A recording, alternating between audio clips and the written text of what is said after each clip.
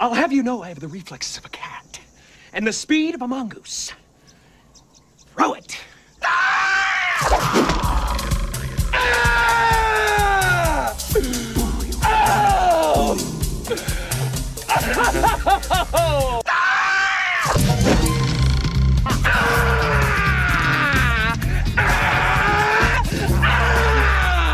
It's in the bone. It's in the bone.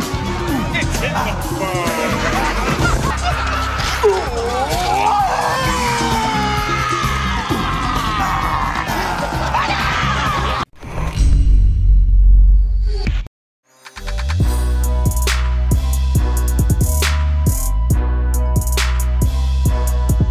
What's up guys, Sal here. So Samsung is preparing for yet another headline grabbing event next week where they're gonna announce the Exynos 9820 processor that will power the Galaxy S10, the foldable smartphone, as well as the Galaxy Note 10. They put up a teaser image on their Exynos account today which reads "Intelligence from within," pretty much confirming the processor will have a dedicated NPU chip, or simply put, an artificial intelligence chip that will take the user interface on the Galaxy S10 to a whole new level. Samsung also confirms through this video that the Galaxy S10 will have a 5G modem, though it will be a separate model and not all the S10 models will have it. Anyway, they're gonna announce this 7nm chip on November 14th, which is just 5 days from now, and yeah, looking forward to this event.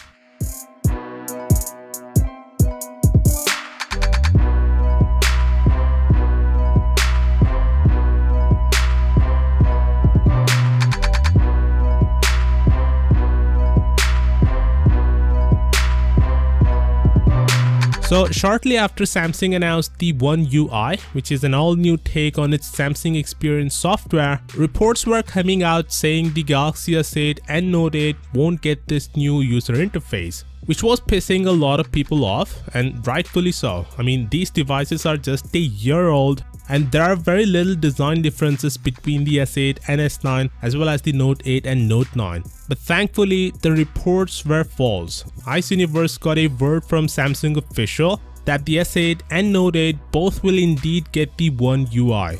It sounds very logical for Samsung to have this user interface on as much devices as possible. It would create some UX disparity if the One UI is exclusive to only newer models. Thank God it's not the case. Anyway, let me know your thoughts on this. Do you like the One UI? I personally liked it. It's clean, simple. I like the option for what appears to be a system-wide dark theme. Also, the animation seems so smooth and fluid, and I'm really looking forward to this. Let me know what do you think in the comments down below, and as always, I'll see you all tomorrow.